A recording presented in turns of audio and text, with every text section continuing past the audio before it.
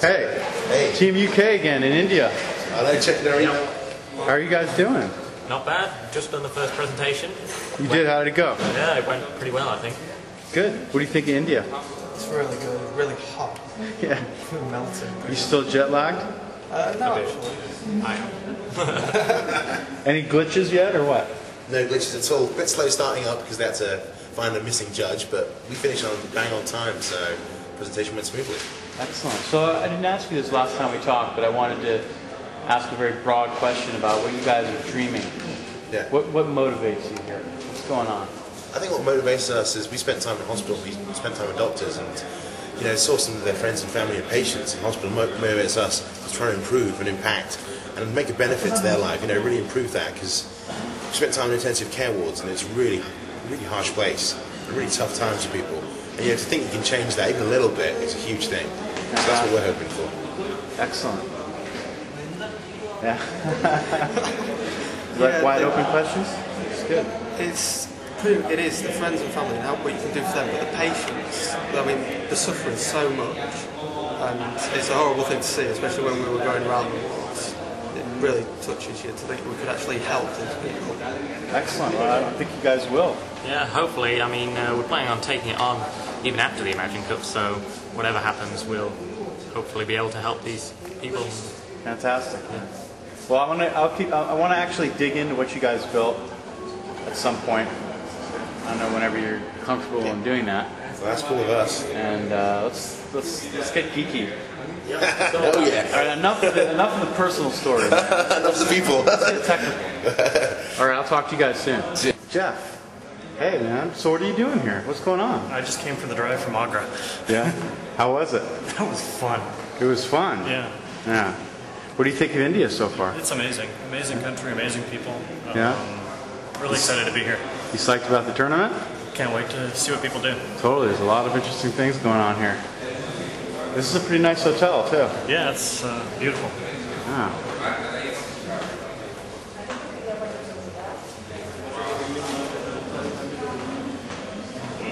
Some more students.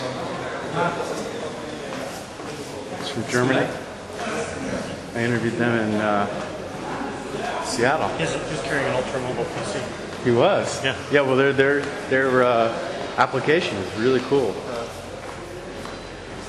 All right, Jeff, have a good day. See you, man. Take it easy. All right.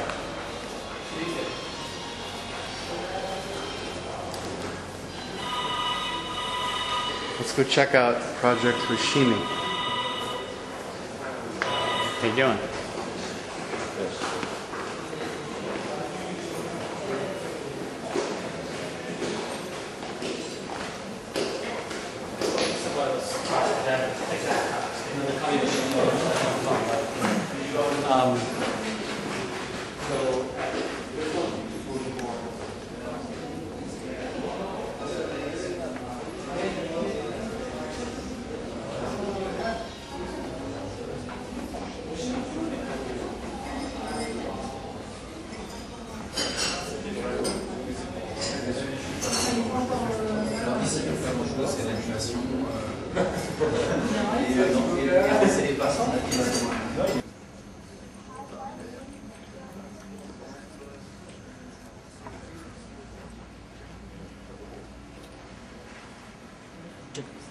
这句话就把所有人给复制放好，然后就把这样放，然后你看这个地方这种。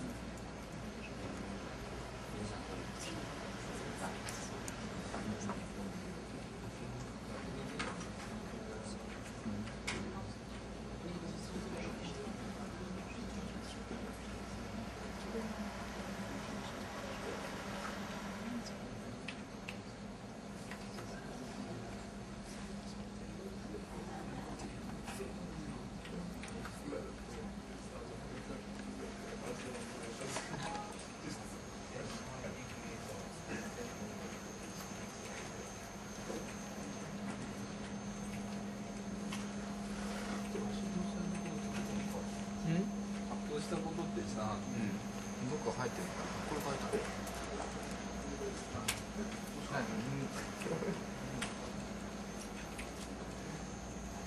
見るかも。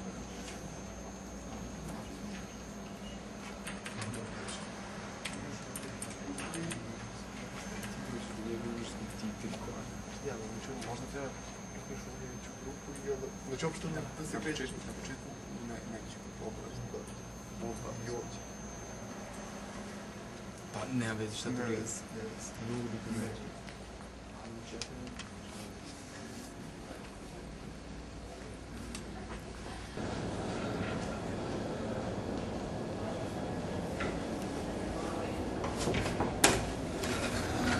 How you doing? Good. How you doing? Good. What's this place? Where am I? You are in the interface design and short film room. Cool. So they're kicking off. Teams are starting to leave to go do some. It's a short film. Yeah, the shoots. They're going to do the interface design. Teams are actively doing it. Some people are storyboarding, so we're trying to get the. I think one of the team is looking for logos now. And who are you again? I'm Scott Sweeney. I'm All with right. the Magic Cup team. Excellent. Well, great job. This is a lot of fun. Oh yeah, I'm absolutely. going to keep on going around. See you.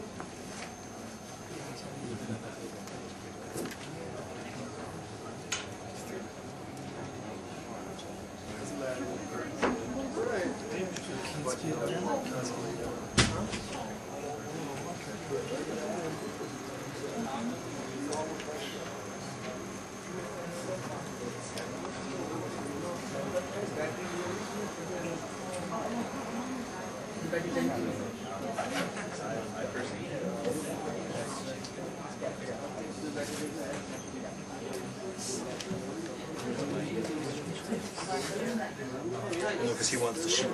He wants to shoot generally with the manual.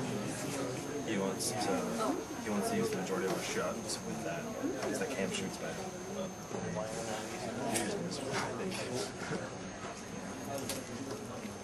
Oh, that only has seven tracks on it. Because if you switch tapes to script time code, yeah, we had this stuff, so we got stuff on there. That one was there. You didn't put it in code.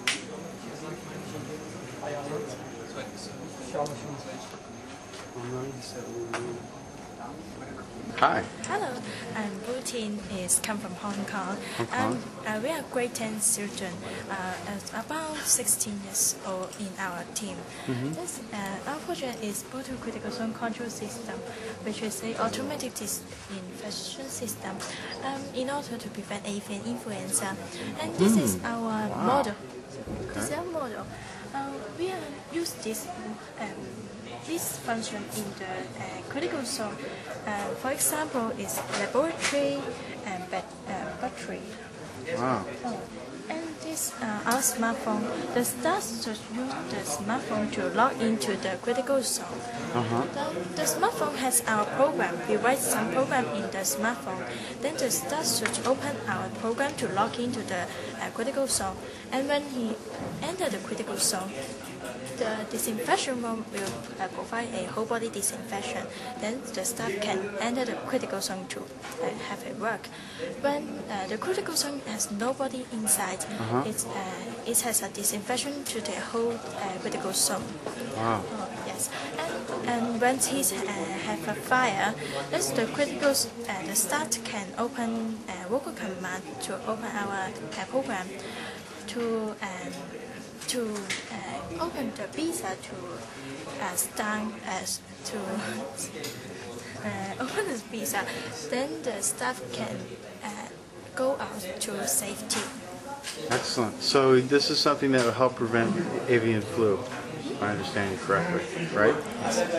Interesting. So introduce yourselves. Who are you?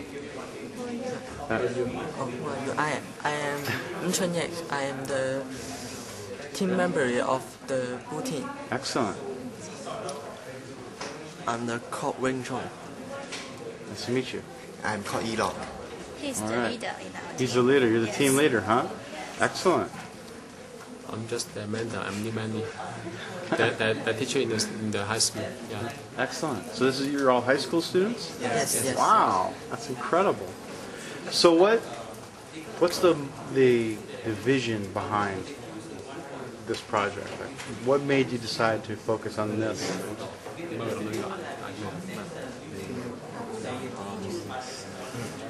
If you want to translate, that's fine too.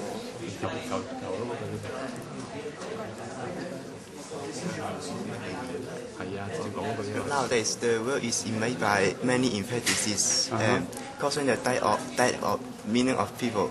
So we believe that our system can help the world to face against the infectious disease. Okay, excellent, absolutely. Well, good luck to you in the competition. Thank you. Very cool. High school. Wow. Excellent. Nice to meet you. Good luck. Okay. Bye-bye. See you. Nice to meet you. Take care.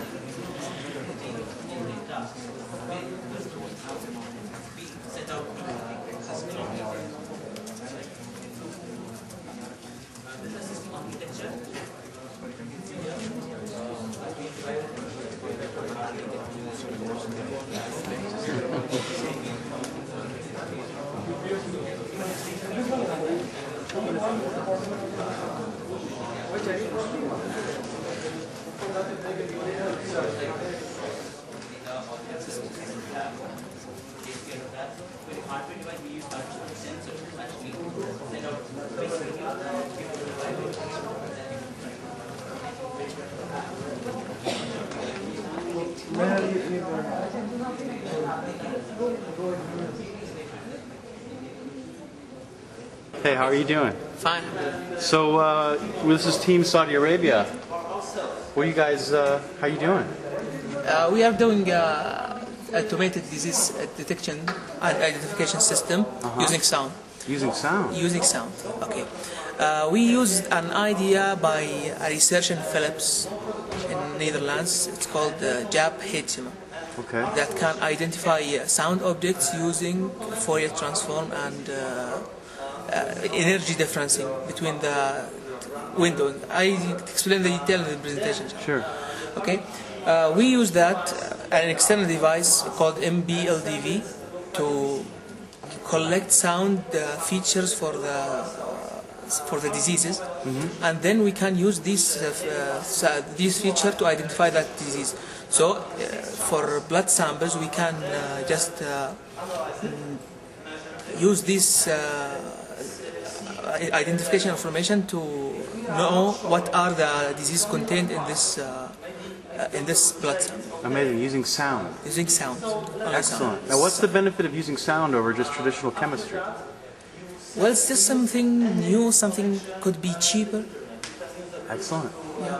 So what's the vision behind your project? What led you to do this project, design this solution?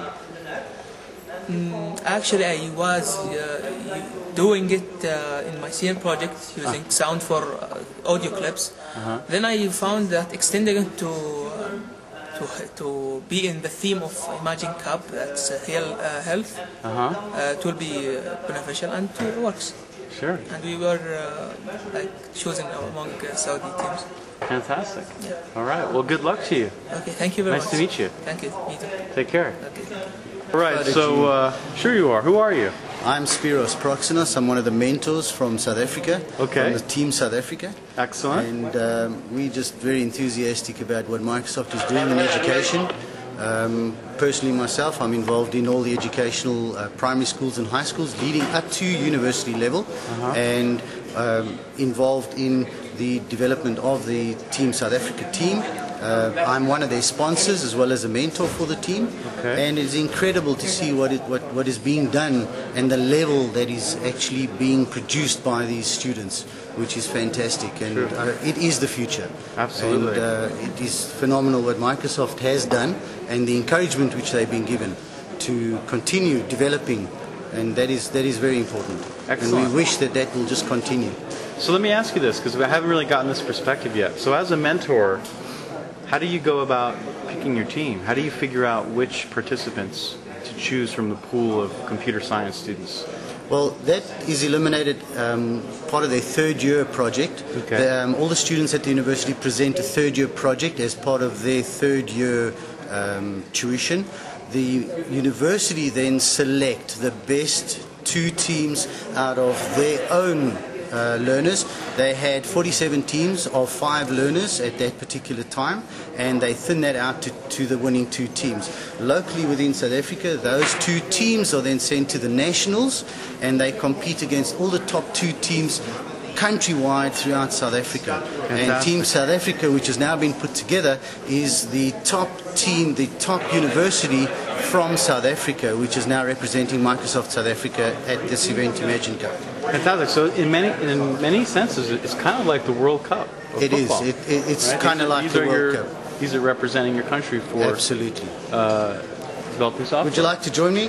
This is Dean Proxinos. He's one of the How are you doing? contestants. Good. Yes, great. Nice outfit. Thanks. This is one of our sponsors. It's one of the largest independent emergency systems within our country, which is very similar to the project which we are doing at the moment, but we are pitching the project more to governmental organizations and to be a total solution for a country, not just a private organization. Welcome, Ross. Would you like to join in? How are you doing, Ross? And I'll let you guys take over from here. Cool. So let me, before we take over, I want to turn off the IES system on here. Okay. Because what it's going to do, well, those suits like kicked off the IES system. No, I'm just kidding. It basically it's automatic adjustment to movement, but I don't want to have it on, so I'm going to. Right, we're back. I have this configured now. Here now, I have that in the background. Sure. But I really want to talk to you guys about what you've built and talk about a little bit about why you built it and what's the vision behind it. Well, we initially identified that the problem in South Africa is the lack of efficient emergency response. A couple of mates of ours were in an accident, and the one mate went to a hospital completely separate to other friends, and no one could find him. And we started digging in a bit deeper, and we realized that the government says that there should be a 15-minute emergency response time, but the average at the moment is nearly 2 hours. Wow. So there is a definite need for a system like ours, which is the emergency response control and monitoring system, where we'll be able to monitor the countrywide emergency problems all from one emergency console.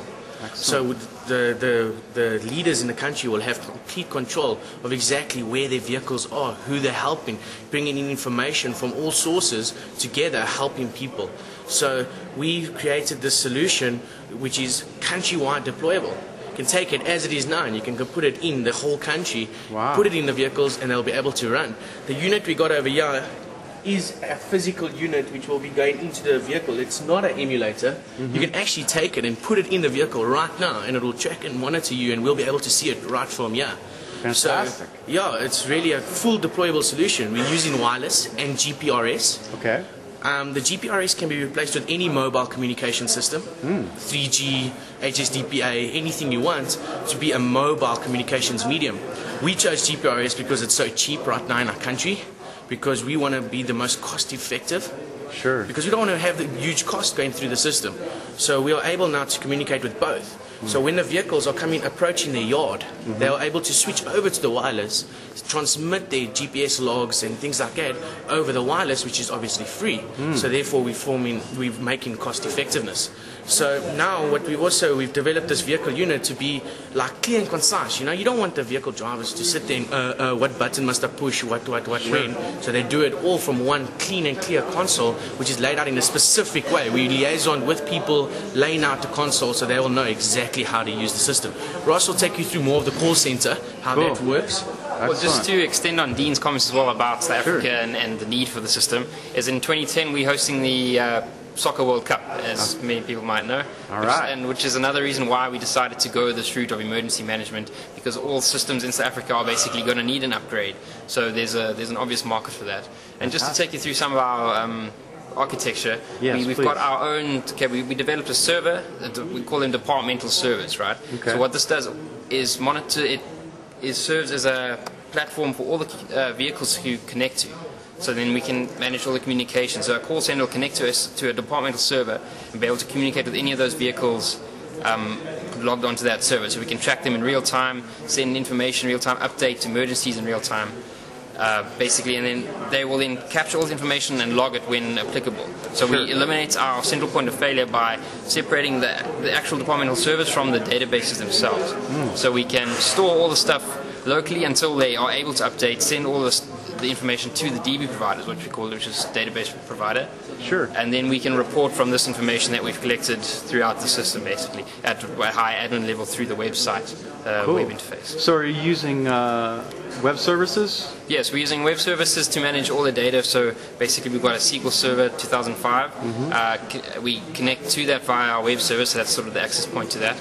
Then we have what we call CSA providers, which is communication server address providers. So it provides all the synchronization data throughout the system to all the vehicles, to all the call centers. So they know where they all are based on the TCP IP sort of architecture, you know, so you need to know an IP and a port number. Yeah, so and those two, yes, that's a diagram. Can we look at that? Sure. Very cool. And so for the client that you've written, it's also managed? Yes, no, all our code's done in the .NET Framework version 2. Okay. Yeah. How was that experience? Did you like it? It's awesome. I mean, you can develop, it's crazy. You can develop anything in a matter of weeks. Yeah. So, I mean, it's all days in some instances. Very cool. Yeah, so, I mean, also from the vehicle unit side now, the system consists of a PDA, which we were sponsored from Leaf Wireless, which we are able to communicate here. It's just a normal jam, and I'm a jammin, which we are able to connect to our vehicle unit. The vehicle team inside the vehicle unit, instead of having to run back into the vehicle when they attending a patient, they are able to connect to the vehicle unit using the PDA, ask for additional assistance, helicopter support, instant messaging, because the system provides communications.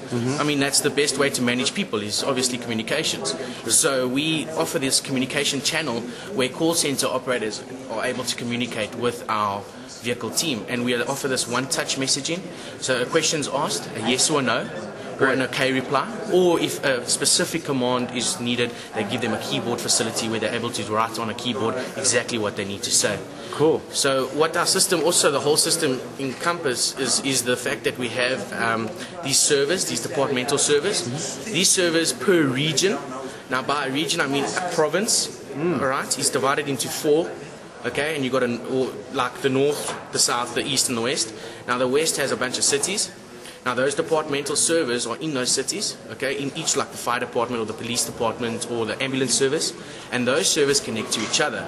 So what Ross and myself were able to do, we intelligently wrote a piece of code that spawns new instances in case one fails. So it's failure detection and recovery. So within 40 seconds or so, the whole system reconfigures itself, and you are able to connect again back to the server without even knowing it went down. All the synchronized data comes from the CSA providers. So we worked very, very hard to remove the single point of failure in the whole system, and that was our key focus. Excellent. Now, of course, the dispatcher at some central hub somewhere, by knowing where the vehicles are at all times, if there's an emergency, you could then say, well, they can figure out the closest one. That's also a really nice... Yeah, that's because our servers basically, they manage the dispatch. So the call center will take the calls, collect all the relevant information, send it to the server, then the server collects all the information about all the vehicles, which they got from the GPS that's on the vehicle themselves. And then we basically get all this together, say which one's the closest, which one is the correct vehicle for the job, so we specify which one we need, and then it'll dispatch them accordingly. And again, so it manages breakdown, so say an ambulance on the way breaks down, and they hit a button and it basically takes it out of the dispatching process, and then it will reconfigure itself. And then they can get some help, right? Yeah, exactly. So the call centers now, how they work is that you don't need to have one. It's designed so you can have as many as possible. So what happens is, if an emergency has already been attended to, it's already on this man's screen. So the whole system is constantly in communication with these servers, so they know exactly what's going on at all times. We have a graphical map where you are able to see exactly the position of all your servers, the position of all your vehicles, the position of all your emergencies. So constantly on a large scale map, you're able to see with tooltip facility, you just move a mouse over it and you see exactly the details. Has a vehicle accepted the emergency? Is the vehicle on the route to the emergency? Has it now gone from the emergency scene and routed to the hospital? Wow. So, I mean, they are able to live track, not just request the location, they're able to live track. So you can actually physically see it moving towards the emergency itself. Beautiful. So another person phones in and they say, listen, there's a fire at this house, and the call center guy picks it up, takes the details and says, oh, it's already here. And he goes, okay, live track those vehicles, and he says, oh, okay, the vehicle will be there within 2 minutes. So now you mentioned, so there's a difference, of course, between a fire engine and an ambulance. So you're typing the vehicles, obviously. Yes, we have, we type in the vehicles. We call it resources. Okay. We've given it a name, resources. So each resource has a depiction of a picture. So we've defined symbols, like a triangle is an emergency, an upside down triangle is a fire, and an octagon is like an ambulance. So it's user specified. They can decide.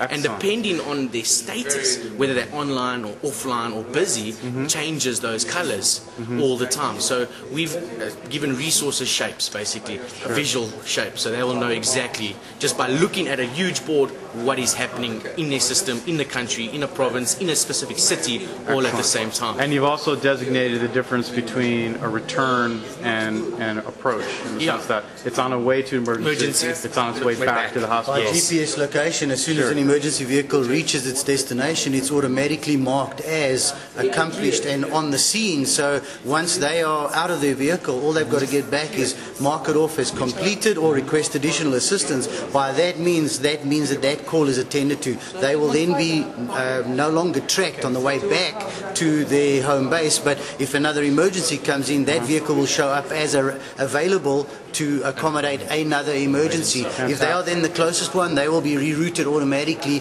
to the next emergency, which is closest to them. The whole system has an intelligence built into it. So if an emergency comes in, all right, okay, just bear with me here. If an emergency comes in and a vehicle has already been assigned an emergency, now the emergency is given a priority, a high, medium or low. So if, say now, the emergency has a low priority that this man is on his way to, okay, and a new emergency comes in with a higher priority and he is the closest, he gets rerouted to the new emergency and the second closest gets routed to the next. Beautiful. So we are able to do that whole intelligence of the whole routing process. Yeah. So getting people the right services at the right time. Cool. I mean, and clearly, this is health related, but you built a framework that could be also used for taxis. For limousine service, for anything. Ross can answer that's really excellent. Well, because we want to do sort of fleet management in a general sense, right? And then we can extend basically by adding components onto it. We can say, okay, now this can be used for emergency management, which is what we've done. Sure. We can do, task management, like you said, with the taxis or the trucks or the fleet, fleet management. So what we did, we created a product called XCMS. So that's basically variable control and monitoring system. And what we're presenting here is ERCMS, which the ER section is basically plugged into our XCMS. So now we've got emergency response control and monitoring system. Fantastic. So we have this complete platform to add in any additional components that we want, drag and drop, things like that. We will add another problem in South Africa is cash in transit hosts. You can put these in cash in transit vans, constantly knowing where your vans are. Absolutely. Live camera feeds through the GPRS, through the 3G, proper live streams. You can exactly see who's in your vehicles, what they did, when they did it, for auditing purposes, you know, things like that. I mean, I don't think we've explained the whole website as well. Sure. We have a complete website which we are able to administrate the whole system. That is used to manage all the data in the system and a user's personal details. From there, you're also able to connect to those servers and live track vehicles through the website, send instant messaging all through the website all at the same time. Great. Well, I'm running out of this tape, but this is great to talk to you guys. Thank you. This is a fantastic project. Best of luck to you. Thank you very much. Either way, I mean, you've built some really fantastic software. It's going to be helpful for your entire country. Thank you very much. Pretty amazing. Thanks. Thank you Great for your to meet time. you. Thank you.